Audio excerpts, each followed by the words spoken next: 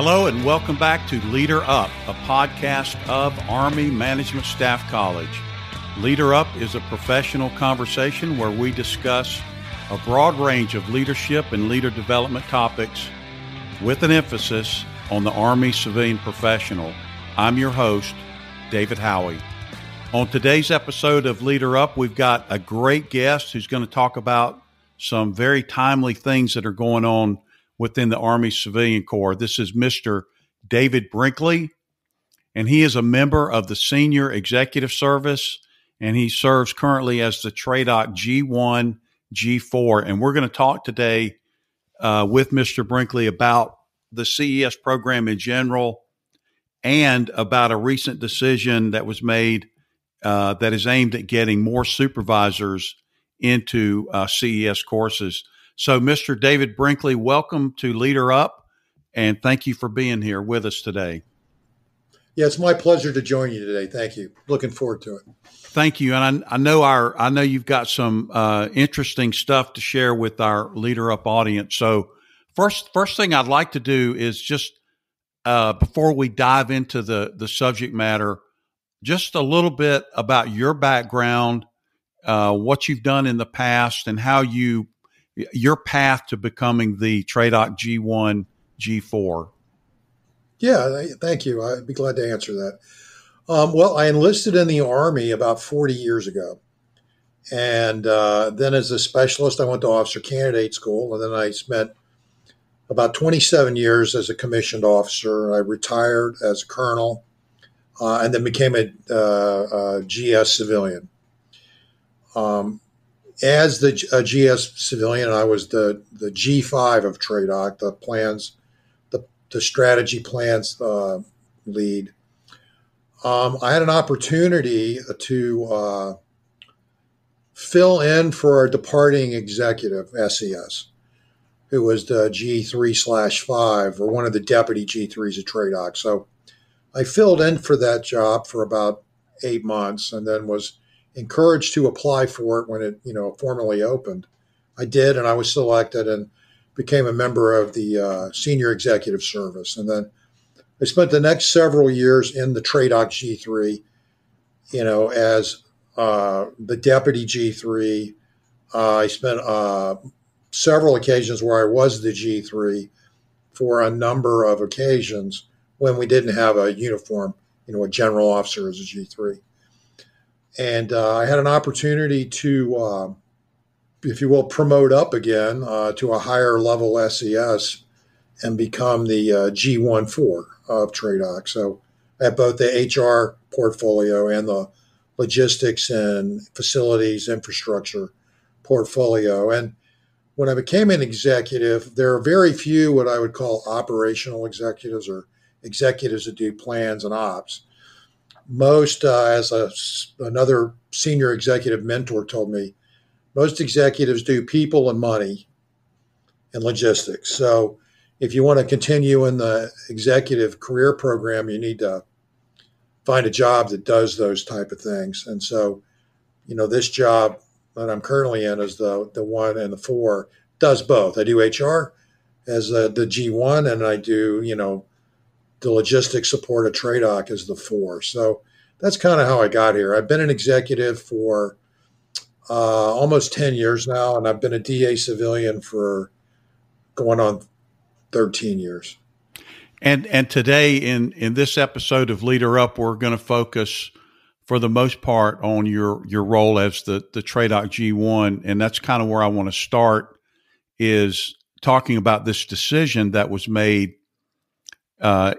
on the 18th of November of 2021, the ASA M&RA Civilian Enterprise Steering Committee approved a decision that mandated that 80% of CES seats will be filled by supervisors, and then the remaining 20% by what's referred to as aspiring leaders. And so just what will TRADOC's role be in enforcing that decision, and then what's TRADOC's role? What's TRADOC's view or opinion of that decision being made?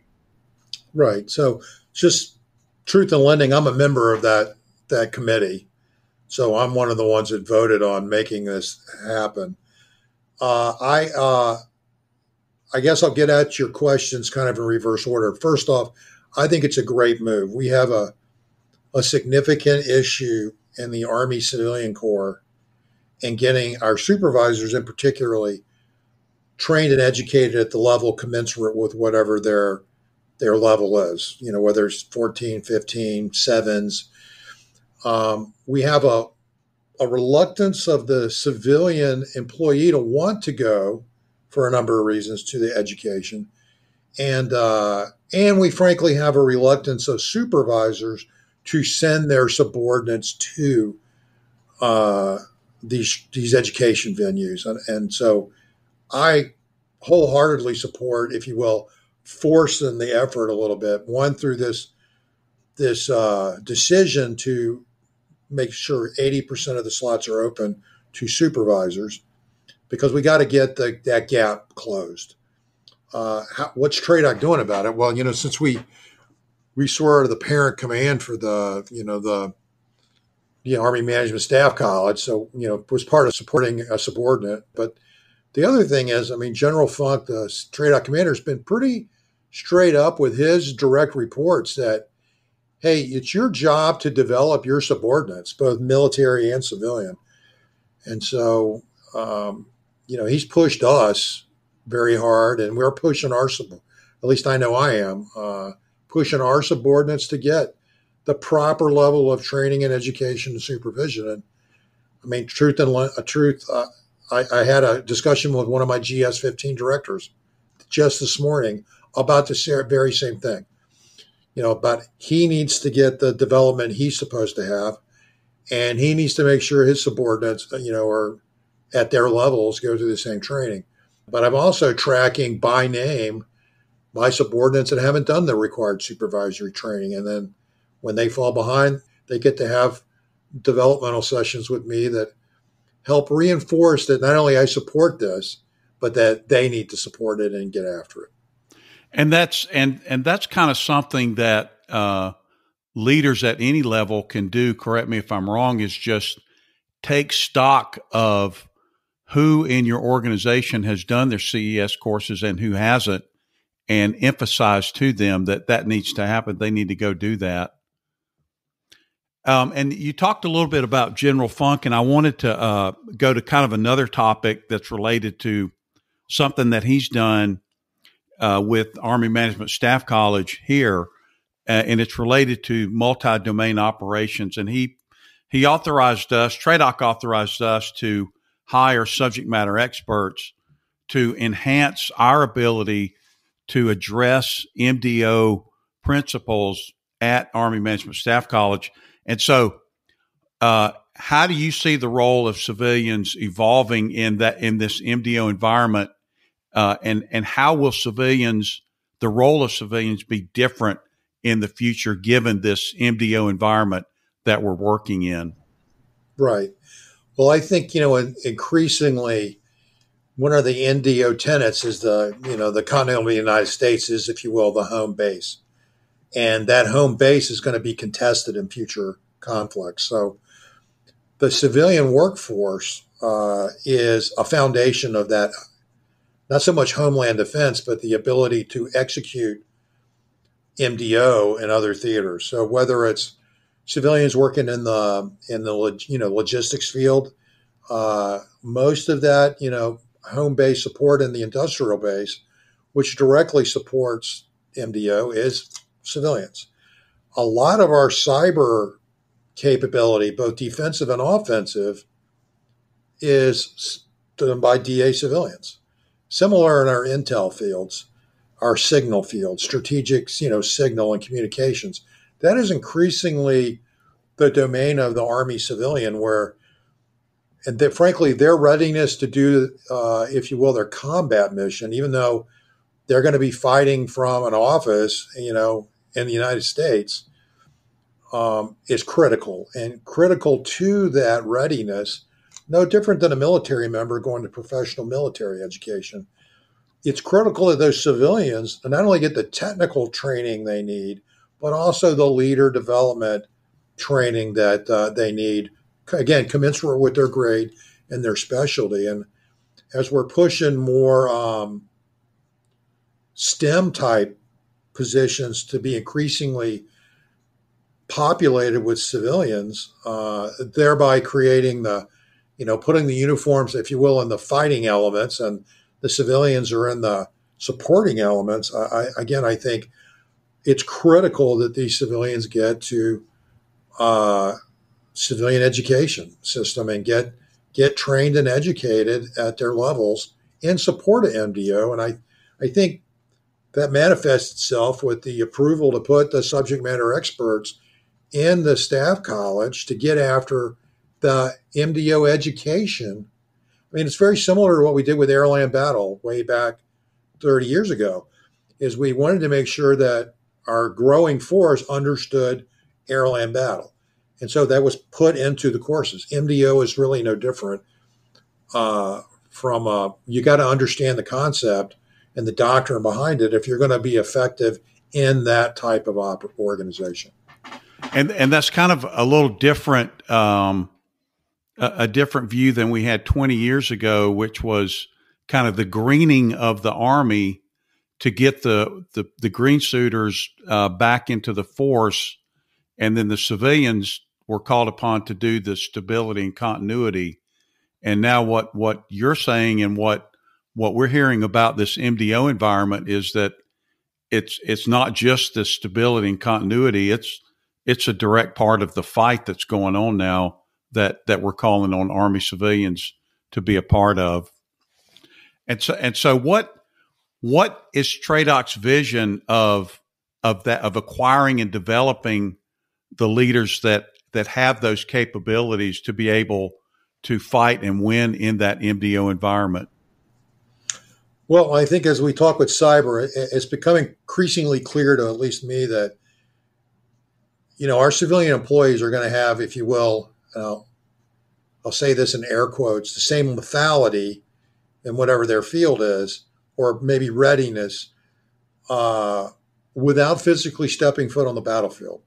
I mean, we do have exponential civilians who go overseas for various reasons, but the vast majority of the Army civilian force is going to, if you will, fight from home station and whatever their fields are.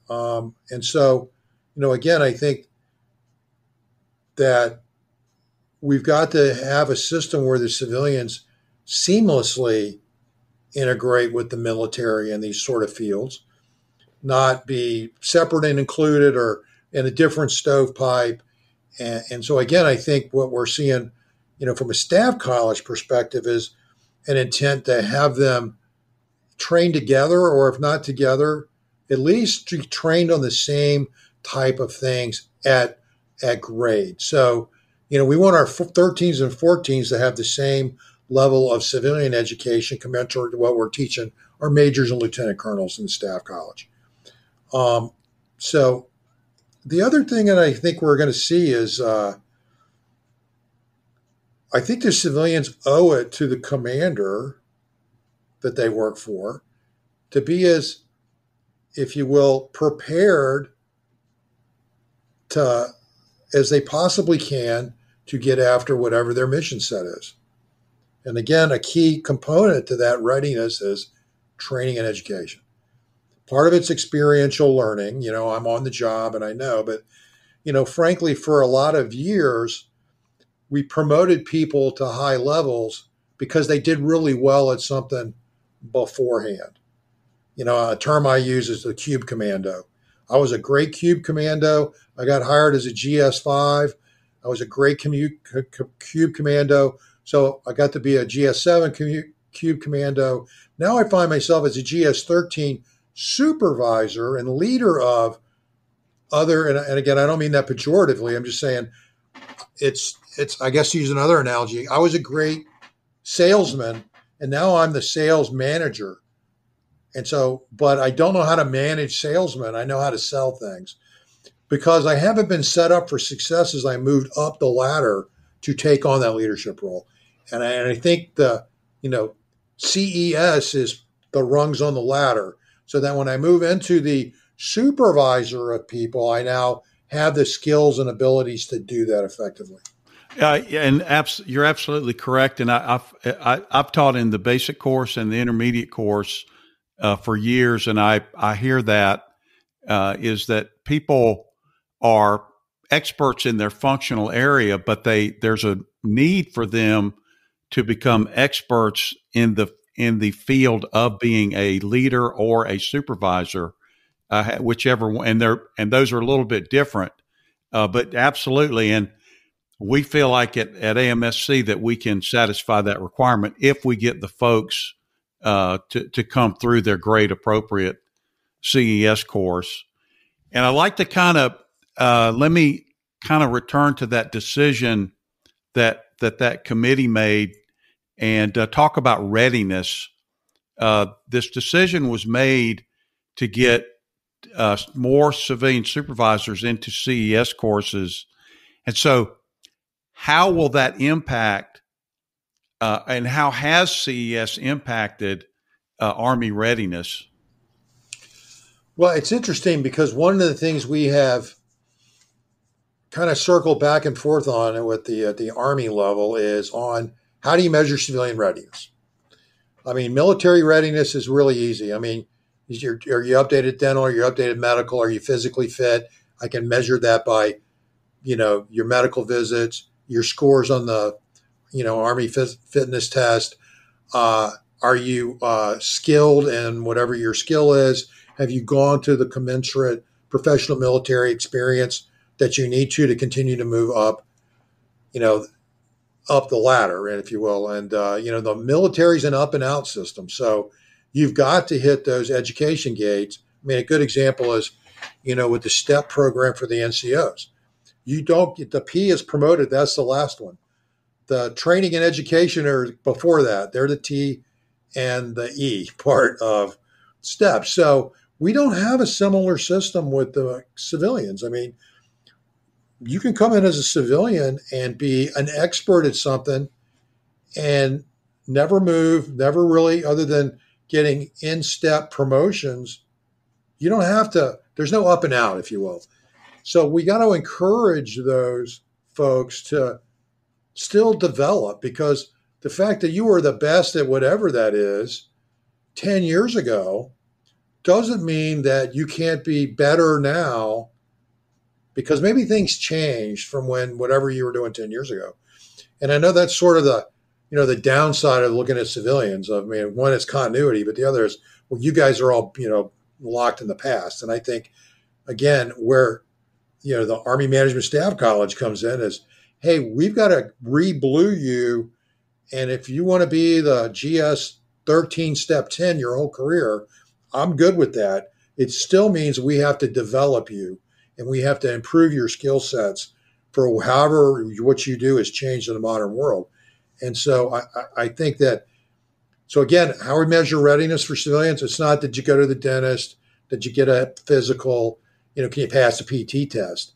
But I do think you get after civilian readiness with training and education, with civilian wellness programs, that encourage you to be fit physically. Because if you're fit physically, you're going to be in the office more.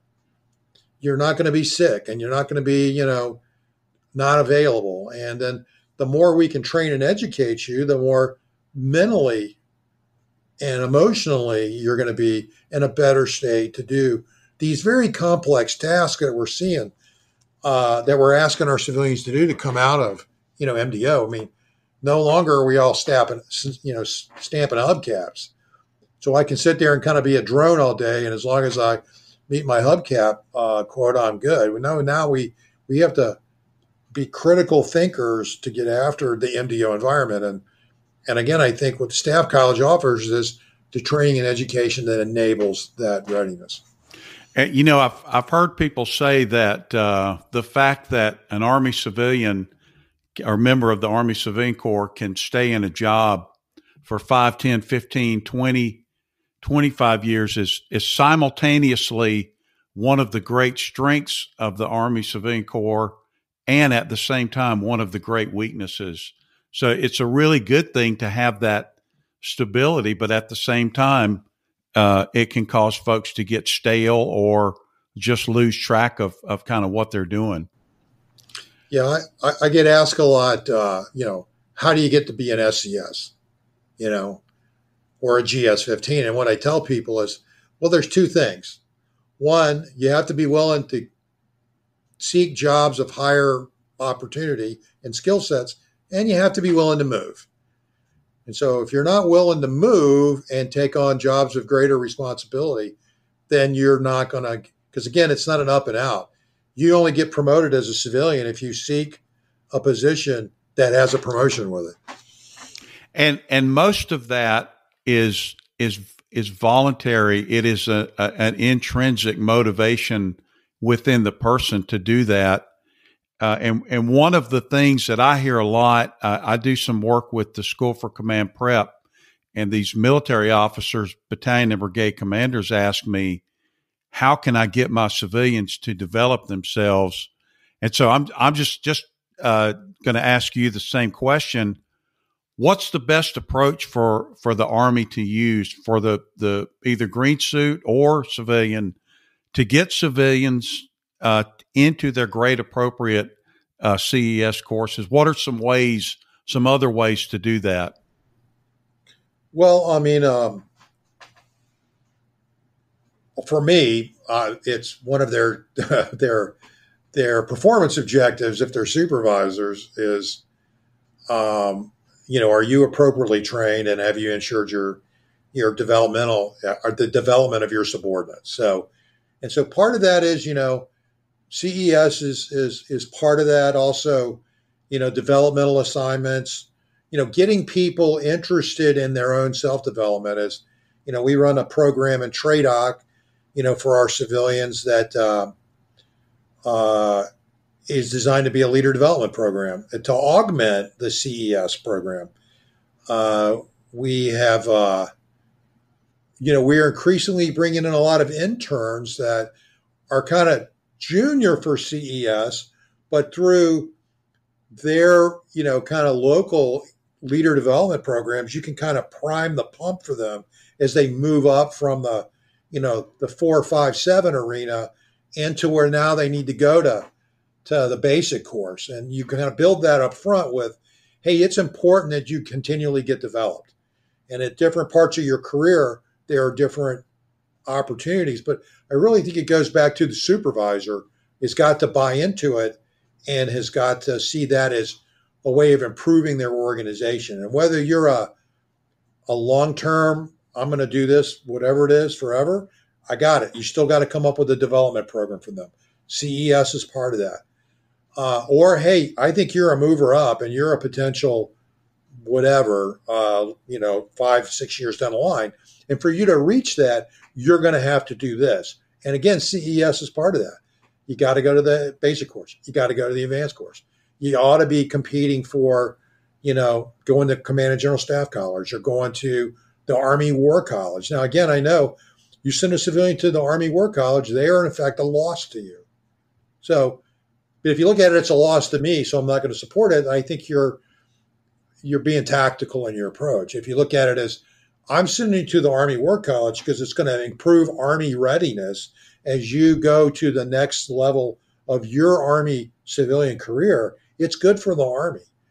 And so again, I think that's how you get after this theme of readiness with civilians is, one, you got to encourage them to do it. 2, they've got to see that that was a good thing for them. And 3, you got to get your subordinates to underwrite and support that employee going and getting those experiences. And thank you for those responses. I want to ask you about 2 more things, and then I'm going to let you get back to work.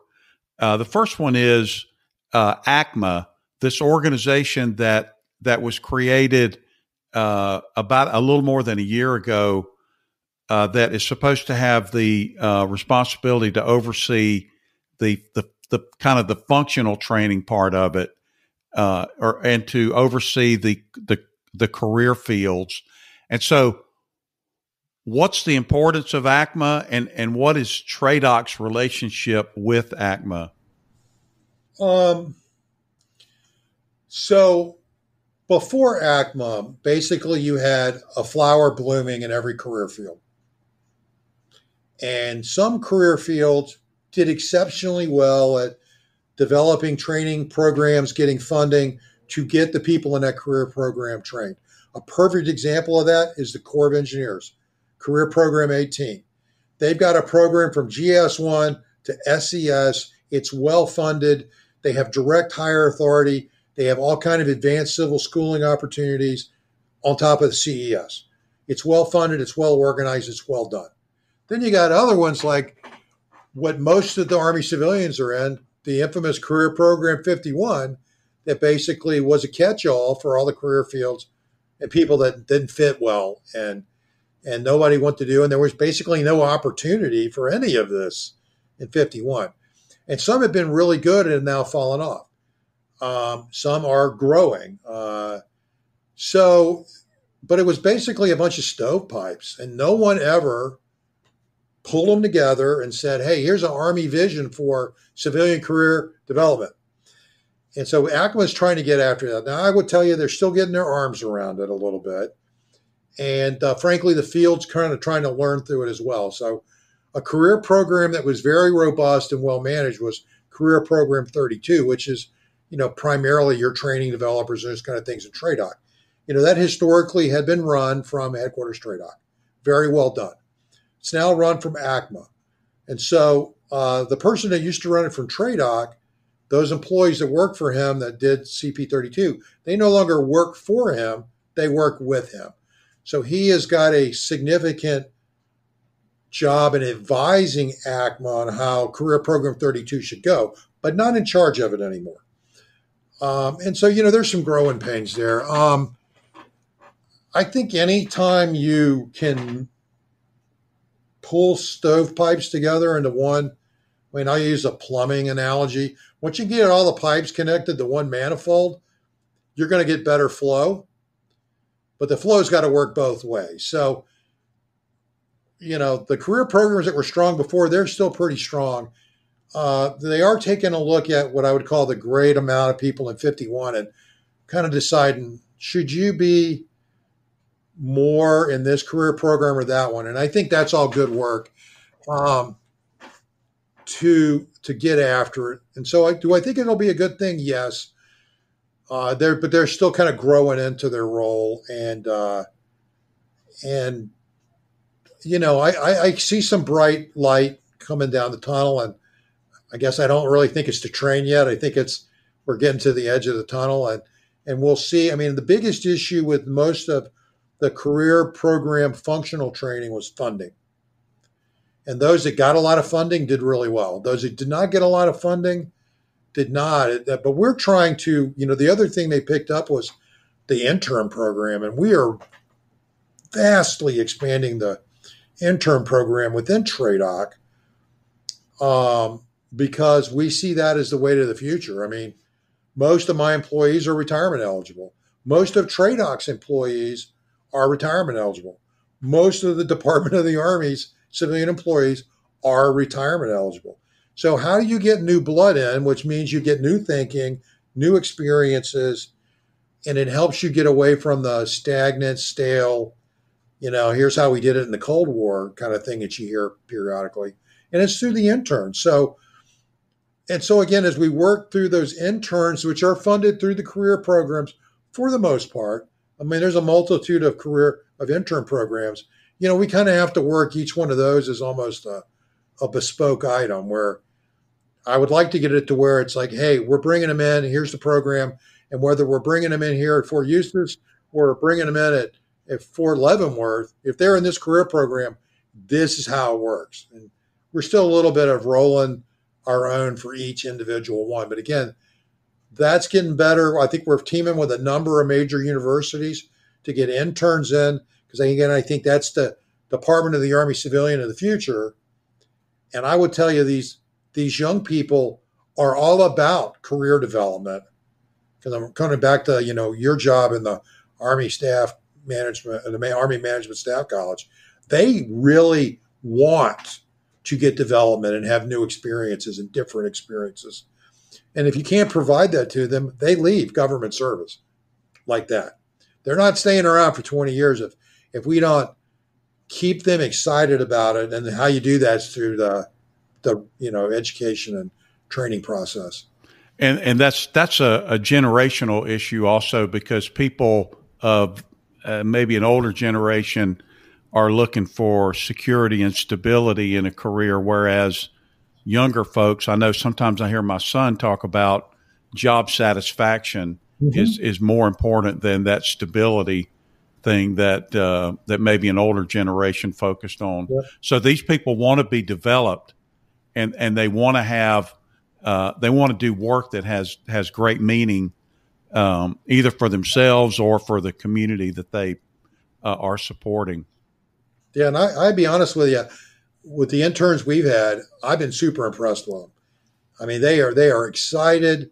They want to learn. They're willing to take on new challenges, and frankly, they're to the chagrin of some of my 12s and 13s, they're solving problems pretty quickly that some of my folks have been like struggling with for a while. And just because they kind of have a fresh look at things and go, well, what about this? And we all go, we never thought of that. And so to me, it's great. But again, I think we owe it to them to develop them. And again, working through that with ACMA, because again, ACMA is a little bit still, well, this is how we wanted to do business in the old way. Well, you're not in the old way anymore. So you got to kind of revise some of your thoughts on program development as well. And so when I asked you about ACMA, I said I had two more questions. So now I'm kind of down to my last one. And the last question is this. You're a member of the Senior Executive Service. And so the symbol of that is that keystone that's in the center of an arch. And so just from your perspective, what does that keystone symbolize? What does it mean to you for folks in the Senior Executive Service to be represented by that image? Right. I mean, a slightly funny aside is General Perkins one time told me it was the best military symbology because it represented a full beer glass. But really, the reason they came up with the design when they established the Senior Executive Service in the 70s, because originally before the Senior Executive Service, I'd be a GS-17, but they wanted to establish a flag officer level of civilians, much like general officers do for the military. And so that keystone is designed to represent, I mean, if you understand what keystones do from an engineering perspective, that's what holds the arch up. And so if the arch is the civilian workforce, what keeps it from crumbling is that keystone that locks it in. And that's why there's one keystone, but many other stones in the arch. So I think, from an executive standpoint, our job is to make sure that arch stays locked and strong. And because that arch is the civilian foundation that underpins Army success. So, again, we go back to MDO, we're the foundation that allows, you to go do what you need to do from an MDO standpoint on the uniform side. But again, I think where the SESs come in is, we're what locks that arch up and makes it so strong. So it can take the pressure that's put on it and survive. Okay, well, Mr. David Brinkley, thank you so much for being with us today on Leader Up and talking about all of these issues. I know you've helped a lot of folks out in the Leader Up audience understand some of these things a little more clearly. So thank you for your time, sir. We do appreciate it. No, and it was a pleasure being with you again. And, if there's an opportunity for me to come back on another subject, feel free. I would love to join you again. Thank you very much. Okay, thank you. And so, Leader Up audience, you just heard Mr. David Brinkley from TRADOC talking about the civilian education system. And so, if you are a supervisor out there, find out the status of your folks regarding their CES courses And if they haven't done them, encourage them to go. And if you yourself haven't gone through your grade appropriate CES course, sign up and get it done. And be an example for the rest of the Army. And thank you for being with us. And join us again next time for another episode of Leader Up. As always, if you have any questions or feedback or would like to learn more about our podcast, please check the description for our email and for our website. Thanks for listening.